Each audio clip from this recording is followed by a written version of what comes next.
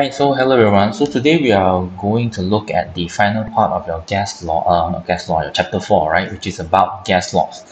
Okay, so first and foremost, for gas laws, it's actually not that complicated, considering the fact that we have experienced the what they call effect of gas laws in our very daily life. So, for example, is when you are pumping your what they call bicycle using a bicycle pump, or when you are blowing a balloon. All right. So all these are actually they actually involve all the gas laws that we are looking at right here. Okay. So basically, what we are studying right here is the effect of three different variables to the gases. All right. So the three variables that we are studying here are the pressure, volume, and also the temperature. All right. So this is the what they call the relationship triangle that we normally use, or your teachers will normally use when they teach the gas laws. Okay. So basically, the idea is that when we are studying the relationship between any two variables, the other variable must be set constant. So let's say, for example, if we are studying the relationship between your pressure and volume, all right, temperature must be constant.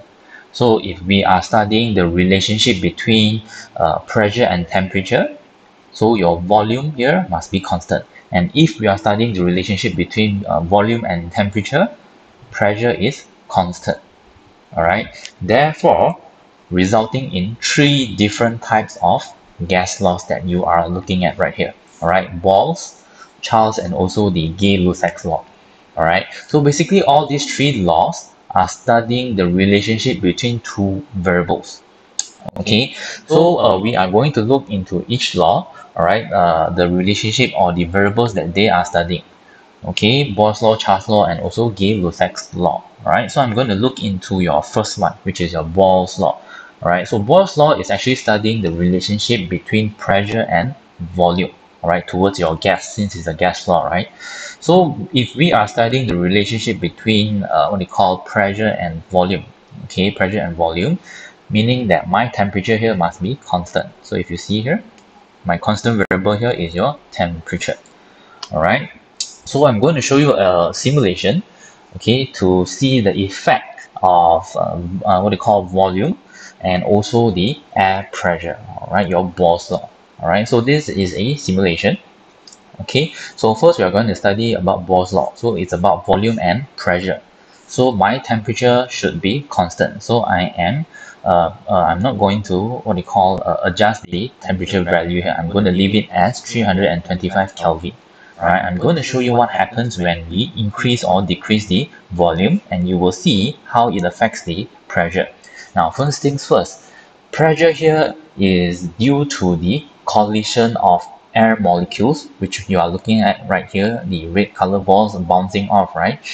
So the collision of air molecules with the container here is what gives you the pressure. Alright, so if the collision is faster, your air pressure will be higher. Okay, so you need to understand or remember the concept of air pressure. It's due to the collision of air molecules and the container right here. Right, so I'm going to adjust the volume and you will see what happens to the pressure. So first we are going to decrease the volume. All right, so as you decrease the volume, right, see we are going down, right, you will notice that the pressure is now going up. Okay, it's increasing. As volume decreases, pressure is increasing, and the reason why is because if you notice the what they call simulation right here, right, I'm sure you can notice that now the air molecules, they are bouncing off or they are colliding with the container faster, right? So as they are colliding more fast, the air pressure increases. So let's decrease some more. Let's further reduce it. All right, so let's further reduce the volume. As you can see, now the air molecules are bouncing or colliding even faster, right? Therefore, the pressure increases. Okay, so let us increase back the volume. So when you increase back the volume, you see the air molecules are colliding slower. Therefore, your air pressure decreases. Okay, so this is the first law, which is your Boyle's law. Okay, when volume decreases, pressure increases. All right. So as you can see from the simulation just now, as your volume increase, right, your pressure will slowly decrease. Therefore, the graph here. Okay, so if you look at the definition, and it's also correct, right? So if you see here, the definition is given here is inversely proportional to volume. Pressure is inversely proportional to volume when the temperature is constant. Meaning when volume decreases, pressure will increase. Okay, so this is Boyle's law. All right, the effect of volume and air pressure. Okay, so now we are going to look at the second law, all right, which is your Charles' law. All right, Charles' law is basically studying the relationship between volume and temperature. All right, so we are going to look at this simulation once again. All right, if I'm studying the relationship between what they call volume and temperature, all right, my what they call air pressure here should be set as constant.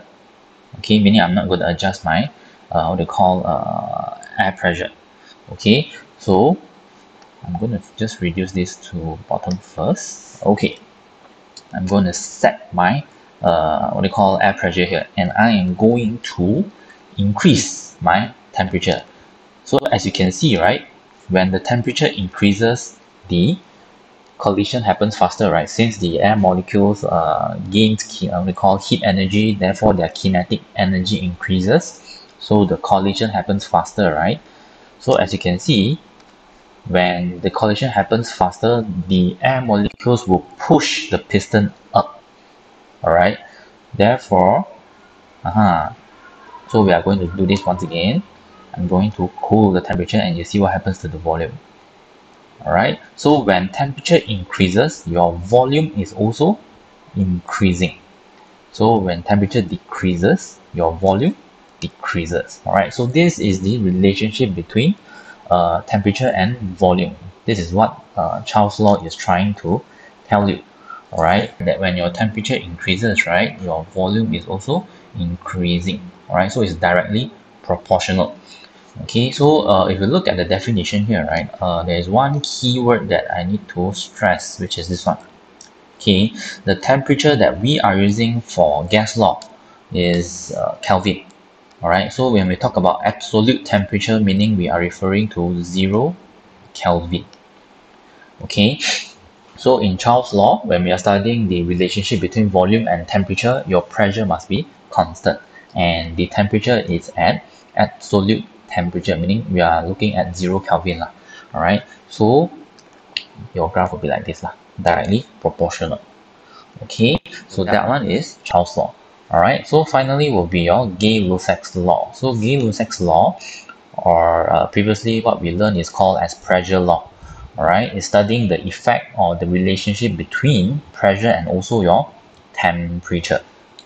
Okay, so we are going to look at what would happen when we constant the volume. All right, volume is constant. So now we are looking at the effect between your pressure and also your temperature. All right, so when you heat, right, as you can see, your pressure increases. All right, so when you cool down, right, you can also notice that your pressure decreases. Okay, so it's basically based on the what they call collision of the air particles, right? Because when you heat, air particles, they gain energy, so they collide faster, as you can see here, right? So when they collide faster, the air pressure increases. Okay, and then when you cool down, right, the air particles move slower. Therefore, your pressure is also decreasing. Okay, so that is the relationship in your Gay-Lussac's law.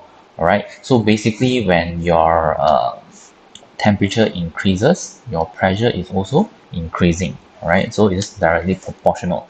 And then again, absolute temperature meaning 0 Kelvin. All right, so for later on when we do the calculation, right, the temperature normally we use in Kelvin. You need to convert into Kelvin for your calculations. Okay, but that is the 3 different types of gas law. Right, so basically what you're learning is the relationship between variables at different conditions. Okay, Boyle's law is talking about pressure and volume. Charles' law is about volume and temperature. Gay-Lussac's is about pressure and temperature. All right, and then of course you need to know which variables are constant. If we talk about, let's say, Charles' law, All right, if you still remember your triangle here. All right, so Charles' law, volume and temperature, right? So pressure must be constant, which is this one here. Okay, so that is your three different types of gas laws. All right, so I'm going to show you the formula that we are using for your calculation, okay, which is this three here. All right, so this is the formula for your Boyle's law. All right, and then this one is the formula for your Charles' law and your Gay-Lussac's law. All right, so basically for all calculation, we are going to use these three formulas, okay, depending on the type of questions. All right, so I'm going to show you three different examples of how we apply the formula right here. Okay, so your job as a student, right, is to actually identify the question, whether it's talking about which gas law. All right, so you will be able to identify just by looking at the question. You need to know it's about which two variables. Remember, we only have three: pressure, volume, and temperature. All right, so let's look at the first question here. Okay, bicycle pump has a length of 30 centimeters, and then air pressure. What is the pressure of the air? So here, if you look at the question, right, this one, length of 30 centimeters, this is referring to the volume. Whereas this sentence here, what is the pressure? Obviously, it's asking you about pressure, right? Okay. So this is talking about pressure and volume. Therefore, this is Boyle's law. All right. So if I know it's Boyle's law, means I need to apply the Boyle's law formula, which is this one. P1 multiplied to V1 is equals to this one. Okay. Now, here, although what you call the formula here is given in volume, right? But we can actually substitute the value of your length straight away, meaning we are using the length as volume, right? You don't need to calculate the volume here. Okay, so I'm just going to write down whatever variables that I have. Okay, so here, atmospheric pressure. Okay, you need to know the value of atmospheric pressure. Alright, so if I am using, let's say, Pascal, meaning this is the value of my atmospheric pressure. Right, remember you have you have three different what you call units of pressure. You have Pascal, and then you have centimeter mercury. Okay, this is the unit for another air pressure. Okay, this is atmospheric pressure. Alright, so let us assume that I'm using Pascal. Okay, so this is the value of my pressure here. So I'm just going to write down what value or what variable is given here lah. So my P1 is my atmospheric pressure, which is this one. Okay, Pascal. Okay, and then my volume 1. So volume 1 is this one, right? I'm going to use this straight away. We don't need to calculate the volume. Okay, pressure 2. Okay, this is what I don't know. Right? So push inwards at the distance of 12 centimeter. Alright. So my V2 here, okay, the volume that I want is the one that is the bottom part here. Alright, so this is where your air molecules are, not on the top one. Alright, this is where all your air molecules will be. Alright, so I need to minus off. Original is 30 centimeters, right? I'm going to minus off 12 because I only want to know the length of this part here. Okay, so this is 18 centimeters, right? Okay, and then we are going to substitute into the formula here to calculate. Okay, so basically it's actually very what do you call it? It's a very simple calculation. You only need to know which law you are trying to use. Alright, so and then you can just calculate your value right here, and then you will get your answer. Okay, so this is Boyle's law. Alright, so I'm going to show you another one. Okay, so let's look at the second question. Alright, contains gas at the temperature of 95 degrees Celsius. Okay, so they give me temperature and also pressure. Alright, so this is talking about pressure and temperature. If it's pressure and temperature, meaning that this is Gay-Lussac's law. Alright, so we are going to apply the Gay-Lussac's formula, which is T1 over T1 equals to pressure 2 divided by temperature 2. Okay, so my pressure 1 here is equivalent to this one, right? 152 kilopascal. Alright, temperature 1, sorry. Okay, this is 95 degrees Celsius, right? Now, for calculation purposes, our temperature we need to convert to Kelvin. So how do we convert to Kelvin?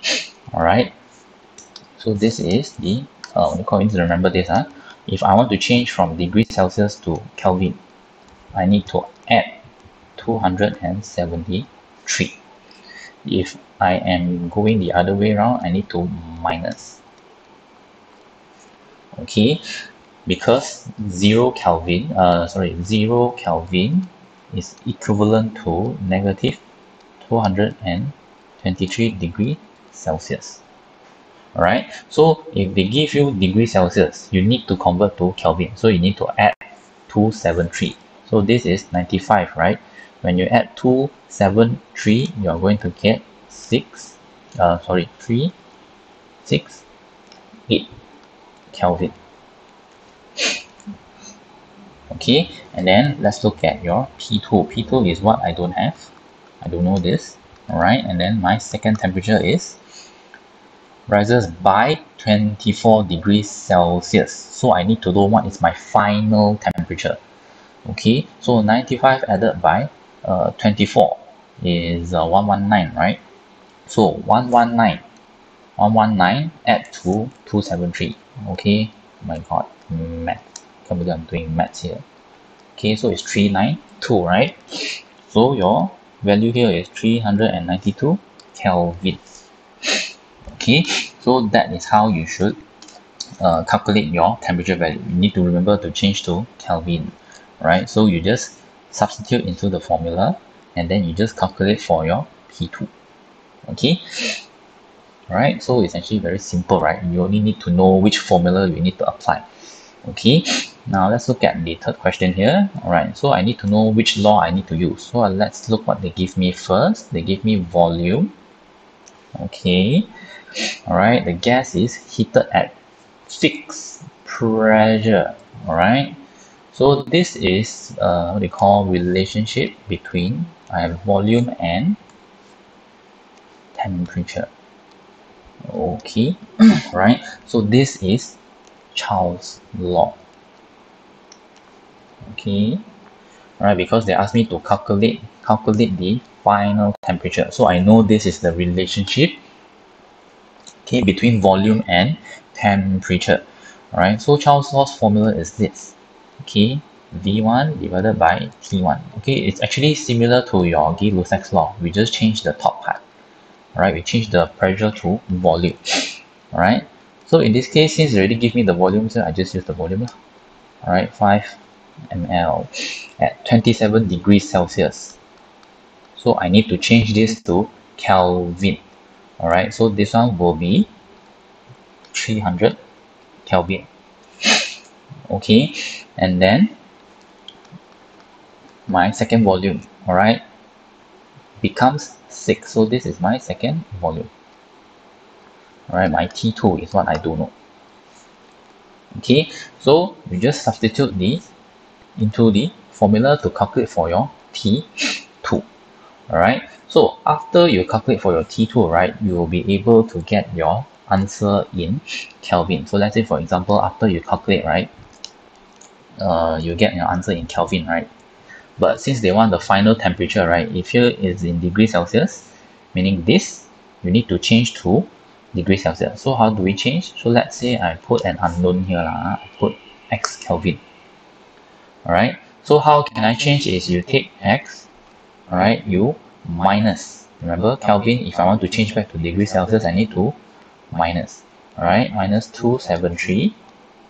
This one, your answer, you will get in degree Celsius. Okay, so that is how you calculate, alright, for gas laws. Okay, very simple. You only need to be able to identify it's talking about which law. So you need to look at the question. okay, whether it's about Child's law or gay versus sex law, right? So that is why we teach you the what they call triangle relationship here. Okay, so this can help you to remember the formula actually. All right. So if we look at the question, and the question is talking about pressure and volume, right? So if you see here, this one is about pressure and volume, right? So meaning this one is constant lah. So this is P multiply V, right? That is why my formula I get P1, A1, P2, V2 like this. All right. So let's say use this that right now I am studying about what you call volume and temperature, Child's law, meaning this is constant, right? So if constant, you just close this. So it's V over T, right? That's why you get this formula. V1 T1 equals to V2 over T2. And then if you're studying about pressure and temperature, you close this. So it's P divided by T. That is why you get this formula. Alright, so that's it. Okay, it's very easy. You don't really need to memorize the formula lah. As long as you can remember this triangle, I think it should be easier for you all. Alright, so that is your gas loss. Okay, the three different gas loss. Alright, how to calculate. It's important for you to know how to calculate, right? Especially in objective. Okay, so application wise, of course, they will ask a lot about applications. All right, since gas loss, you will see this in your daily life. All right, so you need to know a few examples. Right, which example is referring to which law. Okay, so again, it depends on the factors that we are looking at. All right. Okay, so that is it for today. All right, I hope this one can help you to understand better lah about gas law. All right, very direct, very simple. Don't complicate it too much. Okay, all right. See you next time. Bye bye.